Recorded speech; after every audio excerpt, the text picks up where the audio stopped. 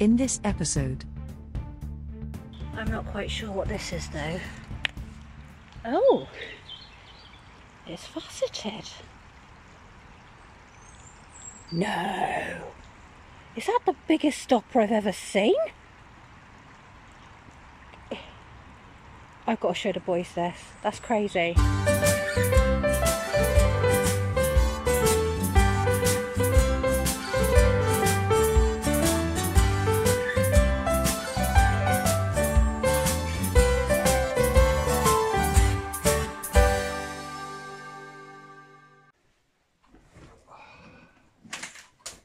Oh.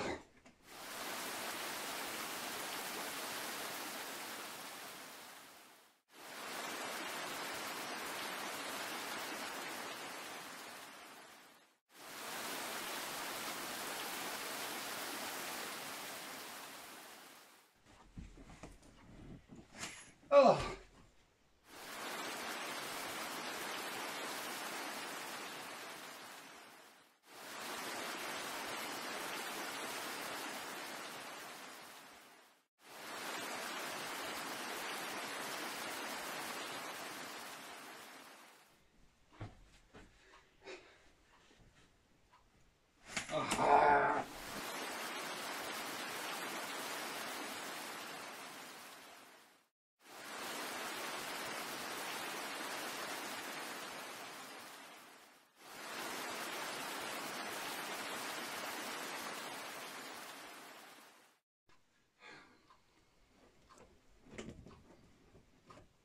I really want to go mudlark.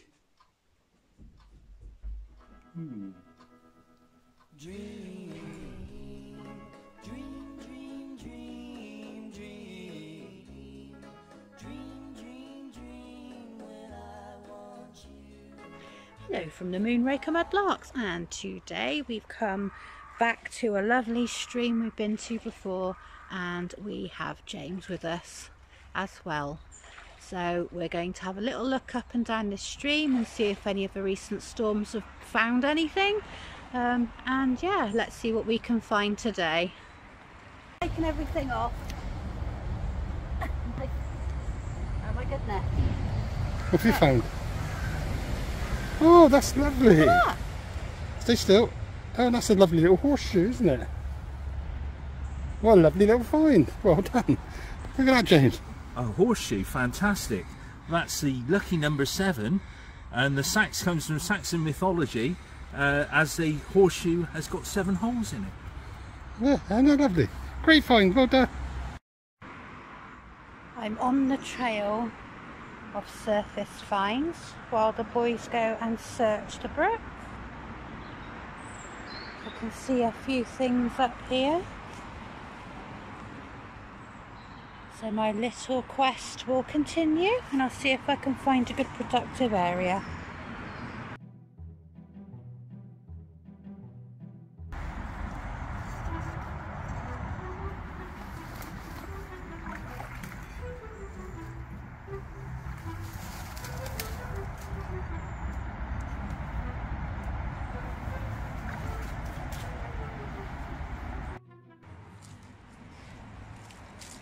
I can see some more things, but these old sets have kicked out.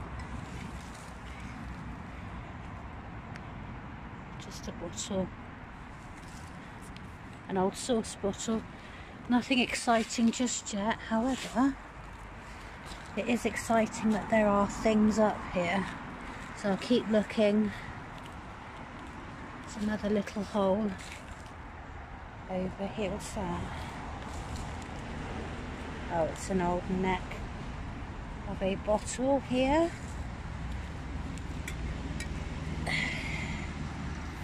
And some broken pottery.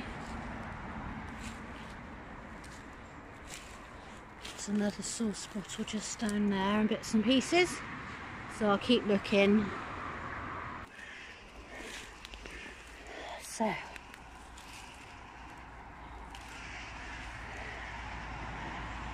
again, getting older, but still machine made.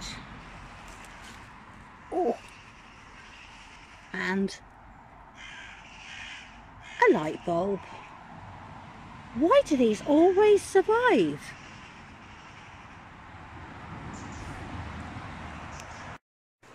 Oh, what do we have down here? An old medicine bottle. And the obligatory, oh, and broken, jam jar. Wonder what else I can spy along here. Oh, something down there. I might go risk it. Bring it back. Now this is a bit older. Just a surface find. There we go.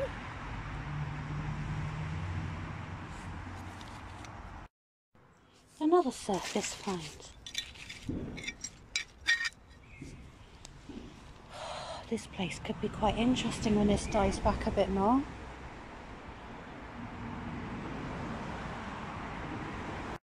What do I have here?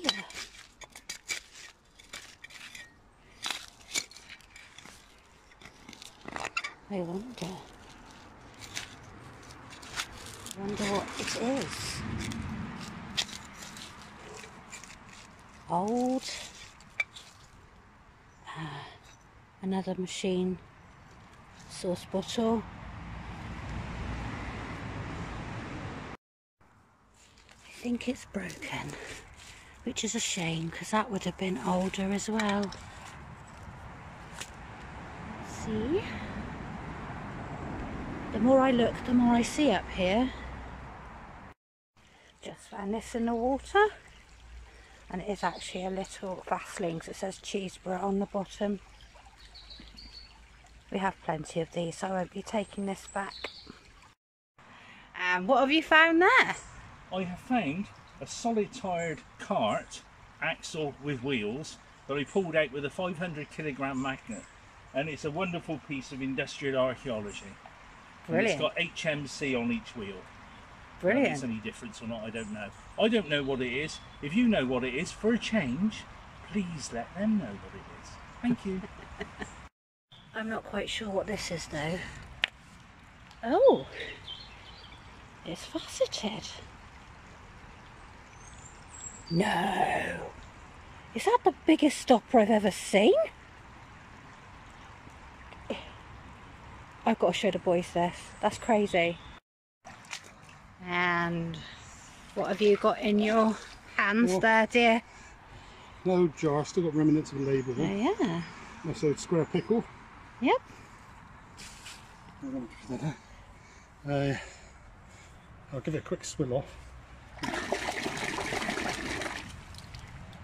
And it's a lung tonic. Nice. And this one you might like. No hands. Oh, it's got a vulcanite in the top. Is it vulcanite or... Is it one of the... I don't know. Oh gosh, it's really heavy. Who's that?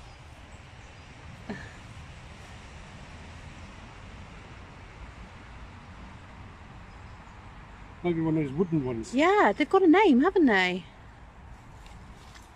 Wooden stopper. Yeah. Well, no, they've got a special name. Not sure. Have It's to got look the that up. remnants of a label on as well. Oh, yeah. There. Nice. Internal screw thread. Do you just want to marvel at my gigantic stopper? Ooh, holy moly! I thought it was a doorknob. That. Look at it. It's huge. That This is going to feature on the video like 400 times. That is amazing. Isn't it a beast? What? What is? My stopper. What stopper? Give it back, you. Yeah. That is awesome. Let's see if that will. I'll just tweak it slowly. We might have to work on that Oh, at home. no, it's coming. I'll do it slowly. Oh, I think it's coming out. Yes. I think it's a vulcanite.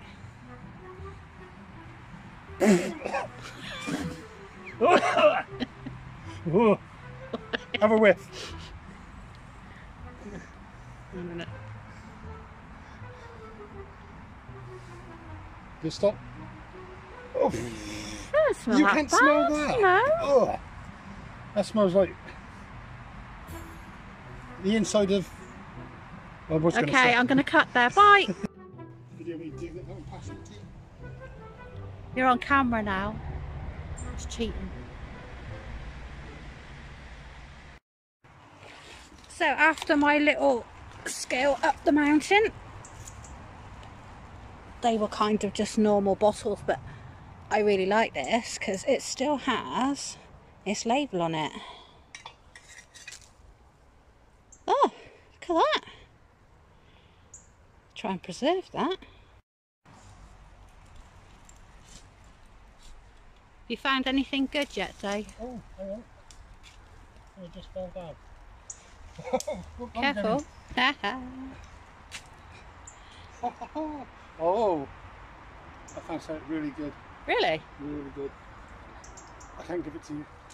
Why not? I'll hold it like that and I'll pass it to your little hand. My little hand. Give it. Oh my blimming goodness. There's a tiny little stoneware. Missing its handle, shame. Oh, that's so lovely. Well done. Oh, get it in there. It's quite a nice bottle there. Unusual neck on it. Quite blobby.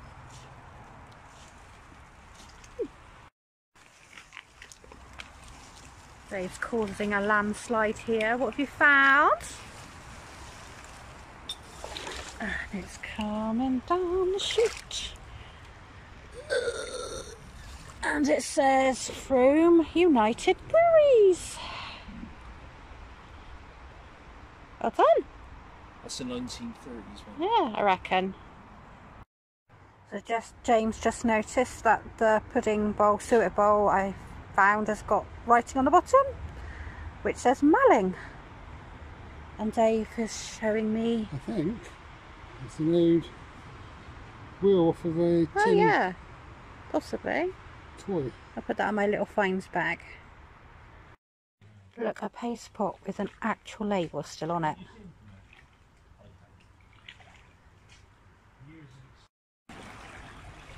So I've just pulled this out.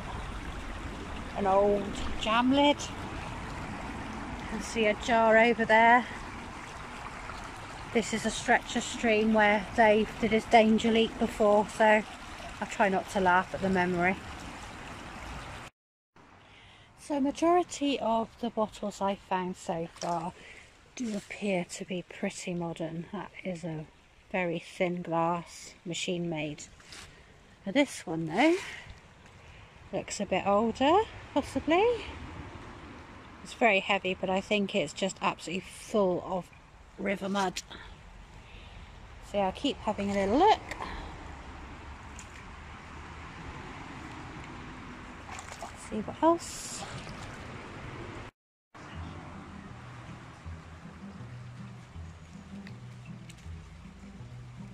This could be interesting.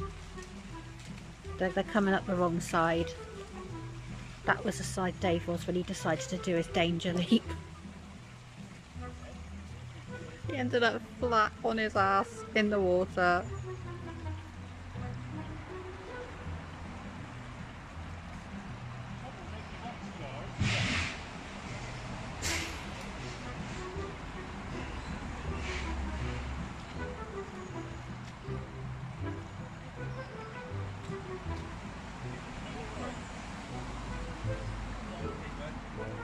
Well, James has made it.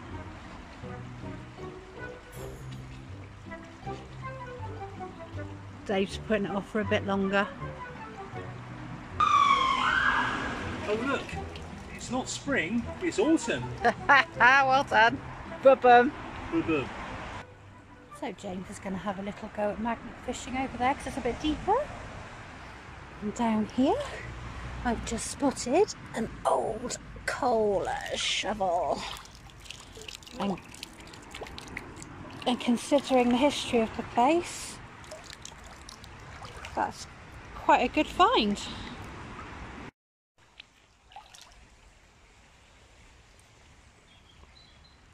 old pram wheel. Goodness, what else is going to be in this brook?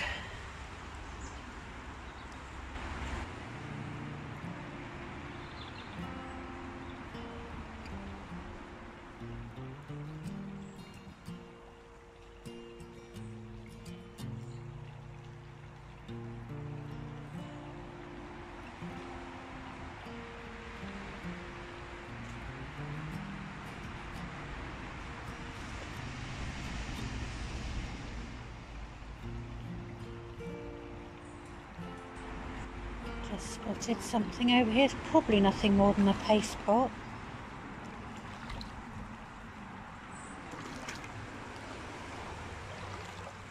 I've just got to wait for the water to settle so I know where I'm looking. There we are. A very dirty paste pot. And a little apothecary. I think it's got a slight crack in it, but and that in the bank over there. And a little cotton row ink. Nice. Quite a nice shaped one. Got the ridges on the top part. We'll clean them up when we get home. See if they like.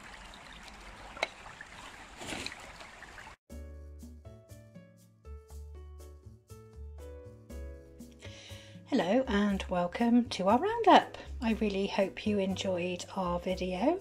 And in front of you here you can see just a couple of our finds. So I'll start with the big bottle that Dave found. It's a lovely plain amber bottle with a vulcanite stopper, again plain. When I was washing this out, it definitely contained terps in there which had congealed and gone really yucky, so I think that's what Dave was smelling. Here is the little pudding bowl I found with malin printed on the bottom of it. C.T. Mailing and Sons Pottery was originally established in 1762. It was, for many years, one of the UK's largest and most modern manufacturers of utility wares, particularly earthenware jam jars, a market that Mailing dominated until the 1930s. That amazing, massive stopper I found, which I originally thought was a doorknob, cleaned up beautifully to reveal clear glass and some kind of decanter stopper maybe, but it's the biggest one I've seen. I genuinely thought that was a doorknob when I first of all saw it. Here's a little toy wheel that Dave found. I haven't cleaned it up too much because I didn't want to remove too much of the red paint on there. Here's my star find. That lovely little horseshoe charm is cleaned up beautifully, though I can't find any hallmarks on there, so I don't think that it's sterling silver. I'm really glad that when I cleaned this bottle that the label stayed intact. Isn't it gorgeous? George & Company Limited was located at Old Porter Brewery, Bath Street, Bristol in Gloucestershire. Brewing began on the site since at least 1702. Isaac Hobhouse established a substantial porter brewery in the 1730s, and was later joined by Philip George. George and Ricketts in 1816, registered as Bristol Brewery George and County in February 1888. The business was acquired by Courage, Barclay and Simmons Limited in 1961 with 1,459 tied houses. Known as Courage, Western, Limited, for a while. The brewery closed in 1999. Some buildings remain, but most of the brewery site has since been redeveloped for housing and commercial uses. Now this one I did film, or I thought I filmed it, but unfortunately my camera started to go wrong during this lark and I took pictures of my face instead. At the time I wasn't wearing glasses, but I thought this was just a 50s style little jar. It wasn't until we got home that Dave had a look at it and thought, you know what, I think that might be uranium glass. And he was absolutely right. Look at that. This is the second complete uranium glass jar that I found. Isn't it gorgeous? Look at it. It's competition time. So here we go. Here's the names of all the people that have entered our surprise giveaway. So I'm just going to click on here now, and good luck to everybody. And the winner is Vintage Dreams. I'll leave my email in the bottom of the comments, and please get hold of us to win your prize. Well done. We're going to have a new giveaway. Please like, subscribe and share our channel, and when we hit 1,000 subscribers, we will be giving away some more of our amazing finds. You must be subscribed to our channel to enter.